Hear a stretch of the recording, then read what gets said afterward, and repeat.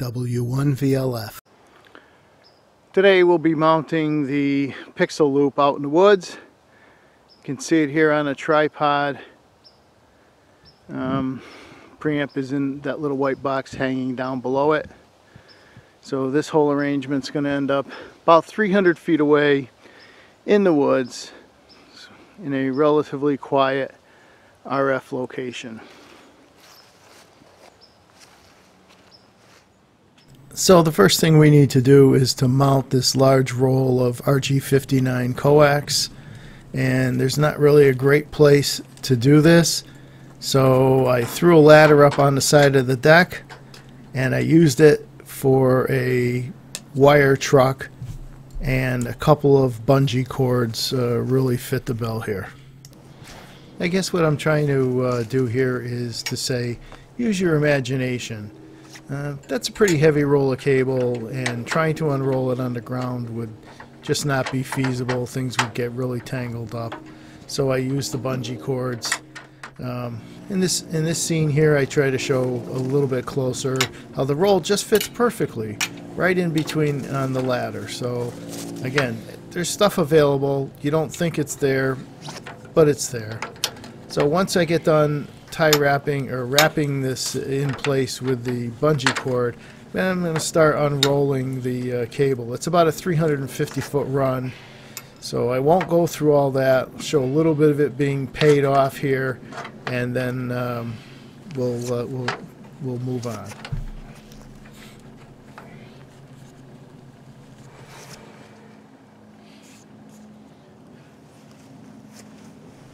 This is kind of funny. It really pays to make sure that the wire is not tangled before you start walking the wire out.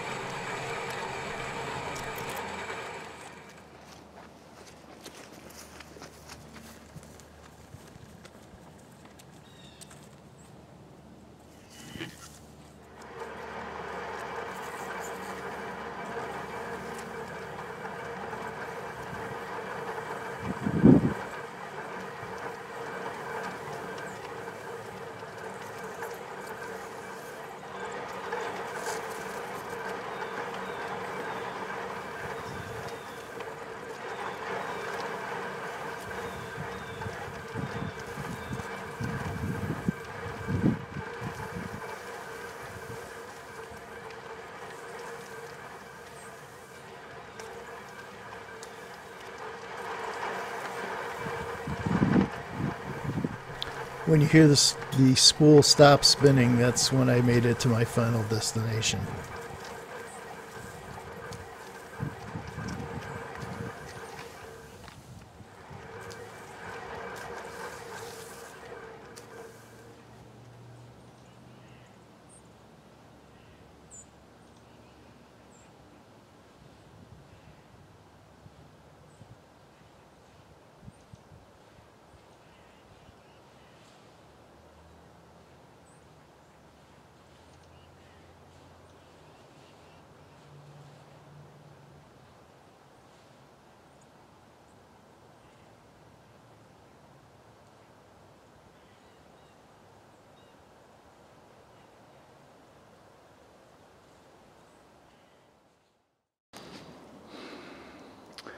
Okay guys, before we can mount that pixel loop in the woods here, we have to dismantle the existing loop.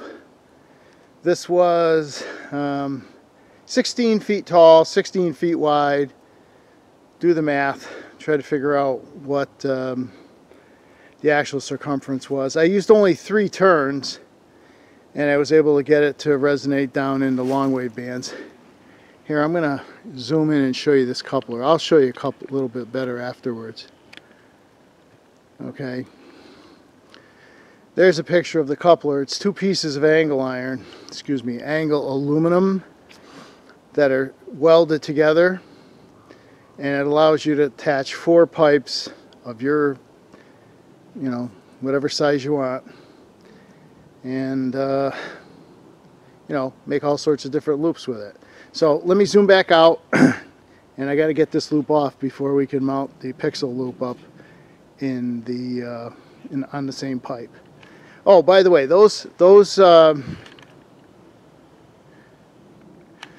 horizontal masts are 2 each of the 3 foot or 4 foot. I think they're 4 feet. I can measure them. Surplus military masts. So you can see how big and tall that is. So let me get that down. Actually, I'm going to put the ladder up there so you can see if there's any mishap, or hopefully it'll come down okay. And then we're going to leave the vertical mast left over there, and that's where I'm going to mount the pixel loop. Here goes.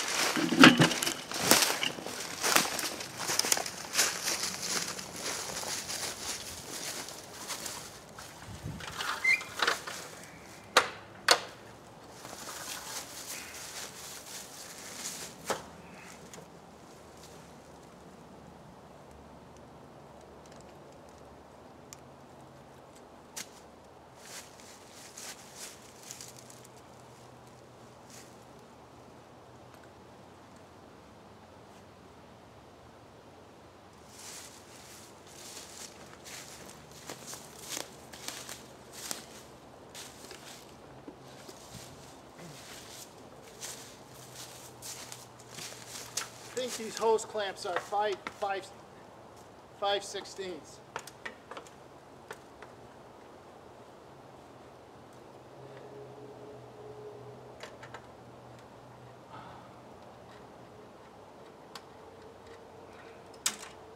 There's one.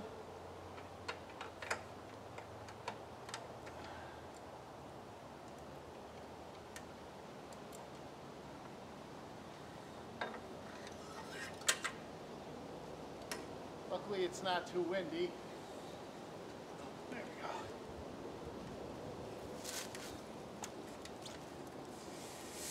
Look at that. Easy peasy. And it leaves us with a nice vertical mast for our pixel loop.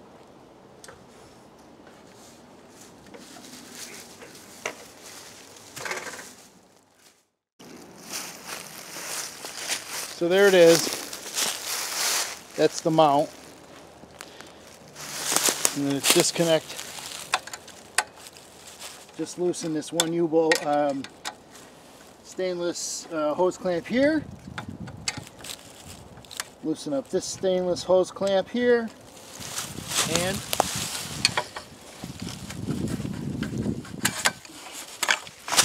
that's one side.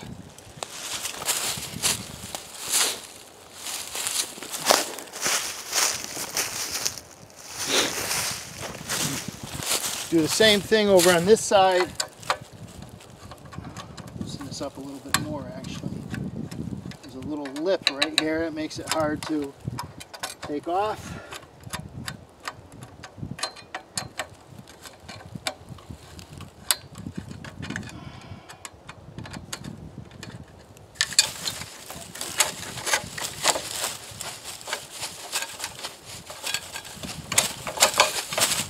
Yeah.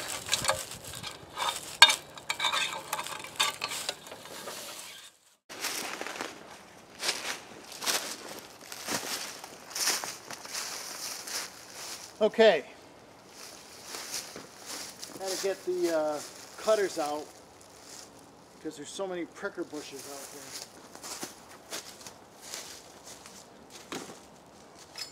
there. Here we go. Man, this feels like nothing compared to that big 16-footer. We'll just slide this over the top. Let's see here.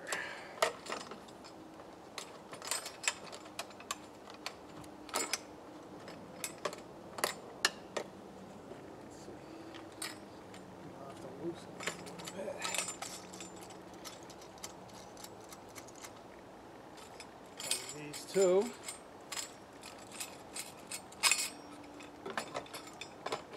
Of course, when we get back inside, we'll have to fire this up and see if it works. Worked good in the backyard, so out here, away from all the noise, I'm sure it's going to be even better. should ask me about common mode chokes for the feed line too, if anybody remembers that. Alright, there we go. Just a little bit more.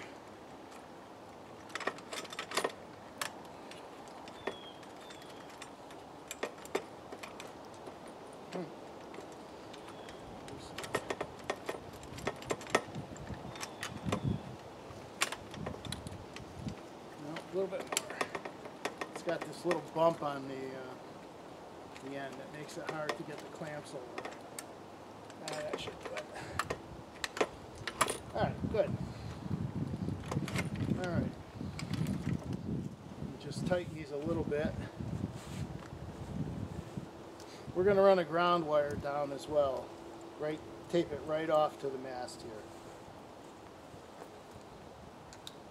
Just in case. Whoops. Got to go with the 7/16 this time. All right.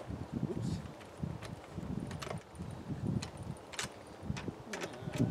Get it a little bit tightened up. Now, right now, this pointed northwest. North is off to that direction. So it's about northwest. If I wanted to listen to WWVB, 60 kilohertz, I could do that.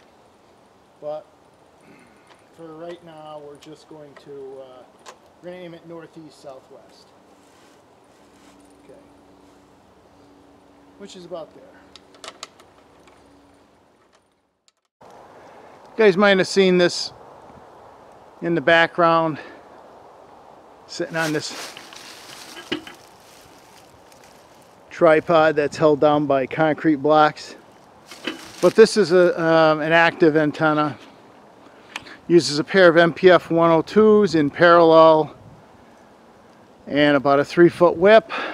So I have a choice between that, the large 16-foot loop that was there before, this vertical. I can't see the viewfinder here, so. Or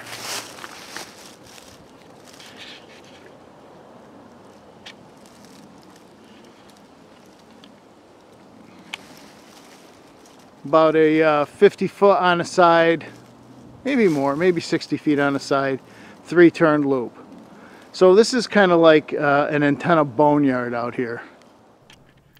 Hi folks, thanks for watching this video. That's all I really had time for today. Was a little bit pressed, so stay tuned and look for part 2 where we'll talk about that mount a little bit more and how to make one yourself.